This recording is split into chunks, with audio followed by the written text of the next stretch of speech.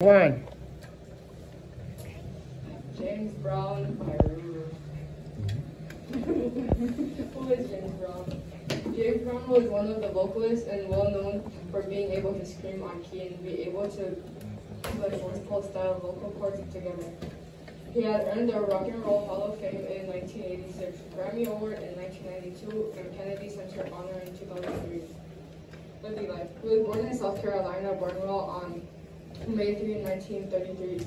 He lived in a small wooden shack in Barnwell. Brown's family relocated in Augusta, Georgia when he was only 4 to 5. He was abandoned by his parents and grown up with his aunt.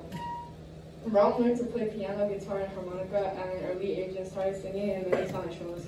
He is mostly known for his personal life. He was arrested multiple times for theft, assault, legal use of a handgun, and possession of marijuana.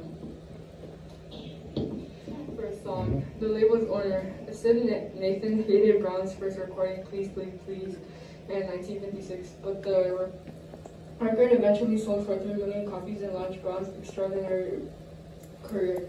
During the 1960s, Brown was known as Soul Brother #1. His hit recordings of that decade have often been associated with the emergence of the Black arts and Black nationality movements, especially this song, Say It Loud, I'm Black and Proud, 1968, Don't Be a Dropout, 1966, and I don't want to nobody to give me nothing. Open up the door, I'll get it myself. 1969. Fun facts. As a teenager, James Brown got in trouble with the law, but music helped him redirect his focus. James Brown was married 4 times. He is known to have at least 9 children, but there may actually be 13. He died on Christmas in 2006 at the age of 73 due to the congestive heart failure and pneumonia. James moved to New York and recorded Try Me and hit #1 on the R&B charts. Love life.